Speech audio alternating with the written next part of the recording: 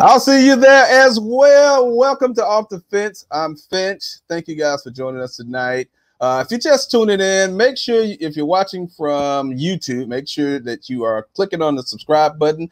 Make sure you are clicking on the notification bell so that you're notified each and every time a new episode goes live or we post a new video. We have a host of things coming in this season and especially next season, season 2. So thank you guys for tuning in and joining us. And don't forget, we got new merch on sale right now. I think it's 25% off.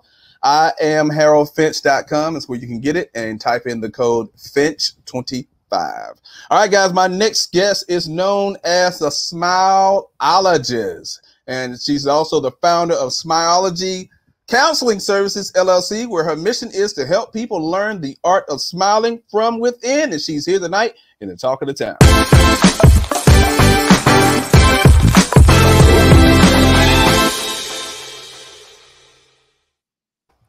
Welcome to Off the Fence, Erica. How you doing? Hi, Finch. It is so amazing to be here. Like, I got to match your energy. Like you. Yes, hey, I love it. I stay on 30, okay? And I ain't even had my liquor for the evening. I'm just kidding. I don't drink. There's water in this cup. It's water. Right. Yeah. All right. So listen, you are the Smileologist. Now you have to let me know what that means. Okay, so I'm the Smileologist, and kind of like a professor in college. You know, they teach you different areas such as maybe sociology or anthropology or whatever. So I teach you Smileology, the art of smiling from within. So with that, I'm the Smileologist. I like that. I like that. The Smileologist. Okay, because you teach people how to smile from within. Now, yes. What happened in your life that moved you into that direction? Goodness, that is such a loaded question. I guess I'll give you like the first part of it. In high school, I had a school counselor that totally gave me like the cold shoulder when I was in need the most. And I remember walking away from that experience saying to myself, you know what, if I ever get the opportunity, if God ever affords me, if I'm ever afforded this opportunity, I am going into this field. And so that was the start right there. That was it. I thought you were about to tell me you had a wait and a exhale moment. I had some of those too now. Don't get me wrong. I thought that would be the one that took you over the edge, you know? Oh goodness. Yeah, I've definitely had those. But it's all been a part of the journey to get me where I am today. Got you. Now you have a book, and we can't get into a whole lot about the book because we're going to talk about it when you come on the show in January. But I really love the title, and I was like, man, listen, this is going to be an excellent conversation on January 11th because, wait, look at that. Your book's sitting right behind you. Oh, yeah. It's right there. All right, you say deal with your ish. Now, so many people, oh my God, listen, I can't wait to dive into this. But so many people, even right now, have a host of issues of things in their lives that they're not willing to deal with. What's the inspiration behind that book? Once again, it's a personal journey. Many years of not really sitting and dealing with my own self. Getting myself attached to situations, whether it be people, whether it be jobs, whether it be hobbies, so I don't have to deal with my own stuff. The SHIT is actually an acronym for shame, hurt, insecurities, and trials. And I feel like we all have them. Now, if you don't have them, Finch, if you don't have any, then we need to like talk after this because I've never met anyone that doesn't have any SHIT to deal with. Hey, listen, I got some SHIT I'm dealing with right now. Okay. But here's the thing though, you know, growth is important, and I always say you can't grow until you become accountable for your choices, your actions, and the like, because if you're not willing to, you can't fix something you're not willing to face in the first place. Absolutely. I agree with that. In private practice, I'm a therapist. So in private practice, that's the first thing my clients and I go through. It's about what is your truth, you know? Okay. So what kind of therapist are you? A mental health therapist, a psychotherapist. Okay. So like you did you analyze me before now? A little bit. I'm just playing. What you come up with? I want to hear what you came up with. I mean, so far so good. I feel that you have an explosive personality. I think that it has probably taken you very, very far. And that's all I got so far. That is hilarious. Now we talked about skincare in the last segment. Your skin is glowing right now. Is that the light or is something else? What kind of regimen you got? I mean, it might just be the light. I don't know, but I try to drink my water. I do eat Cheetos here and there. You heard Dave talk about the Cheetos. Yes, and I heard Angela talk about the tweezers. I use tweezers. I got to stop doing that. So I don't know. It's just maybe the light. Maybe it is my glow. Who knows? It's your glow. Okay, so you got 3 secrets you're gonna give about self-improvement. Yep. What's number 1? Number 1 is really what we just said, being honest with yourself. I think that is so important. Like, how can we really truly improve if we're not even being honest? Like, what are we improving? Right. We're not working on the truth. So that is huge. I mean, a lot of us are walking around daily with masks on, lying to ourselves, right? Lying to ourselves. We're in marriages, lying to our spouses. We're parents, lying to our children. We CEOs of a job and we're lying there. Like, it's amazing how many of us are walking around doing that. So of course, that is always going to be like my first tip. And get into the next level mentally. It's being honest. You got to be honest. What do you think, and what have you seen in your practice that causes people not to be honest with themselves? Oh my goodness. The biggest thing is shame. People, people are ashamed of things that they've gone through in their past. They are, wanting to hide that because people are judgmental. And let's be honest, people are, And so that's why I encourage people to go to therapy and find a therapist that fits them, because in that space it's sacred, or it should be. And you're able to go in, mask off, and really get down to the root of stuff, because out in the world, people judging. That's true. And I think now, probably maybe 5-6 years ago now, I adopted a mind over matter mentality. You know what that is, Erica?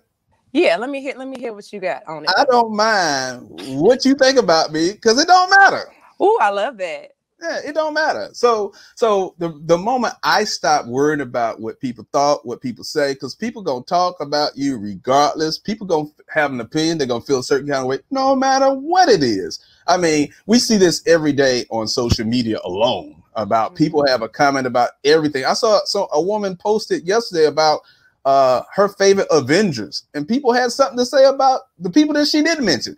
It's like, you're never going to satisfy everybody. So the moment you stop worrying about what people have to say, the better off you'll be. Yeah, I totally agree with that. I really do. I think that in itself will really help people get to the next level. I can't sit here and say, Finch, that like I am totally mind over matter like you. I'm still working on that. Social media sometimes make me feel some kind of way. However, it's a work in progress. And I think that once we really get to the level of I really do not care, I think life shifts in a positive way. I really do. Yeah. Well, the thing that helps me with, even with social media, even when I read stuff that people say about me or stuff, I don't take it personal. I look at it as, hey, it's their opinion. They're entitled to it. It don't bother me. I don't care. I used to tell a lot of people when I used to do motivational speaking many moons ago, is I don't allow people who have no power to my destiny influence my journey. It don't even matter. It don't matter. You ain't got no power to where I'm going. Why you are influencing what I'm doing right now? It don't matter. So I think when you start working on I call it emotional, intelligence. Yes. When you start working on your emotional intelligence and you start being self-aware, number one, you start self-regulating. That's another thing that we have to learn how to do. People shouldn't have to tell you about stuff that's wrong, that you do is wrong. The stuff you do ain't right. Correct it yourself, yep. and have some empathy when it comes to people. Be compassionate toward people and understand that everybody is going to operate a certain way. It's one of the things I'm working on, that I work on now, is realizing everybody don't think like me. It's okay. Right. And trying to understand people where they are. And then sometimes Yana said this. You got to leave them. You got to meet them where they are, but sometimes you're gonna have to leave them there. So yes, you know, I agree with that. I totally agree. I think the other thing that that really keeps people from working on their self or dealing with their is ego. Ego is huge. Ego it will have you out here doing some crazy stuff. It will have you out here lying to yourself and others. It's just, you know, it's a lot when we talk about ego. And I think that when we start operating from a different space, and I call that space spirituality. I love God. That's just what it is. But I'm still human at the end of the day. But I think when we begin to operate in that space versus through ego, I think that we will not be as ashamed, and we'll be willing to deal and be real. That's true. That's true. All right. So what's number 2? Number 2 is protecting your peace at all costs. Whew. Lord Jesus. Don't let nobody disturb your peace. That's it. It's huge. One of the things I like to think about when I go around people is like, when I'm around you, what does it feel like when I'm around you? Are you easy to digest? If I come around you and my stomach started hurting and it's just too much, then our energies are not matching. You're disturbing my peace. And this goes for family, this goes for friends, this goes for a dead end job. If it is disturbing your peace, then we need to figure out how to let it go, leave it there, and move forward. Now, when it comes to work, because I know a lot of people are unhappy at the job they go to, and they might be working from home right now. How do people adjust when it comes to a job being the thing that's disturbing their peace? And they have, you know, they got bills, we got COVID. You what city are you in right now? Atlanta. Oh, y'all ain't cared about COVID not one time. I was like, the hell with COVID. COVID ain't even here. Y'all been clubbing and booty shaking. I mean, y'all strip clubbing, night clubbing, partying. Y'all don't care. Y'all governor don't care about COVID. What y'all lives? We like, care. A small bit of us care. I promise you that. A small bit of us care. But I would say, for the person that is working a job and they are feeling like it's disturbing their peace, don't quit today. I'm not saying that, you know, but what I am saying is take this time while we are kind of on lockdown to begin to come up with a plan to get up out that job, whether that is going into entrepreneurship, whether that is starting a nonprofit, whatever, you know, but create a plan at the end of the day. Don't quit your job, ma'am, sir. That's not what I'm saying. But they'll say, Erica told me to trust God and just step out on faith. Let me go on and just quit today. Nope. God also gives you common sense. Let's be clear. You know, people be talking about, God told me to quit my job today. No, he did not tell you. He sure did not. He did not tell you that, ma'am or sir. So she's not saying quit your job. She's saying formulate a plan so that you can leave it. That's the thing, right? Yeah, that's it. Simple. Yeah. All right. So what's number 3? Number 3 is, and this I think is like the one of the biggest ones, I feel like, is give yourself some grace. A lot of us are so hard on ourselves. I know this because I have lived this. It's like, okay, well, Erica, you didn't do this right. And then you got to do this. And it's like, Erica, chill. Give yourself some grace. Give yourself some grace. And sometimes that looks like forgiving yourself. Sometimes that looks like putting your to-do list to the side for the day and do Netflix and chill by yourself. You know, you can do that. I mean, I do. You can Netflix and chill by yourself. Sure can. Okay, that's some good self-care. I promise you. Okay. Now, do you think people find it hard to extend grace to themselves? Like, we can do that with friends, we can do that with family, we can do that with coworkers, we can do that with people who wronged us, but somehow we just can't do that with ourselves. Yeah, absolutely. I think people, a lot of us have this idea of perfection in our heads, and that goes back for a lot of us to our childhood. Somebody told us somewhere that, hey, you're not good enough, or you got to keep going, and you got to, after you do that, then do this. And we've been programmed in a certain kind of way. Right. And so here we are as adults, not knowing how to relax, not knowing how to chill. It's like, you gotta be perfect. You gotta do it this way. You gotta keep working. Actually, go get another job and go. I think a lot of it has to do with programming when we don't want to give ourselves grace, because some people can do it and they do it easily. Right. But then you have people like me where it's like, I have to literally remind myself, like, Erica, give yourself some grace. It's okay. Right. Have you found in your travels, and I don't know how old you are, but have you found in your lifetime it's been difficult to bounce back from a self-inflicted letdown or disappointment? Absolutely. It's very hard. It goes back to the whole idea of how I've been programmed in certain areas. It's like I want to get it right. Right. And if it's something that I did to myself, that's even worse versus someone else doing it. Because it's like I did it to me. Right. That's hard. And why didn't I get it right if I did it to me? So, and I'm glad we were talking about this, because even as a therapist, I'm a therapist that has a therapist. And a lot of people have a misconception like, oh, you're a therapist, you got it all together. No, I don't. You know, I've just been gifted to do a certain thing. So I just feel like we all have to really be honest. And even with these steps, be honest about what we got going on and really deal with our ish. Yeah. Protect your peace. Now, do you find people saying, because you're right, I always said about when I used to do motivational speaking, who motivates the motivator? Who inspires the one who inspires so many people? Who empowers the empower? And so as a therapist, you have a therapist and you're saying this, and it's like, well, even not about not having it all together. It's just about, I need a balance in my life myself, because I deal with other people's problems all day. Right. Yeah, it's true.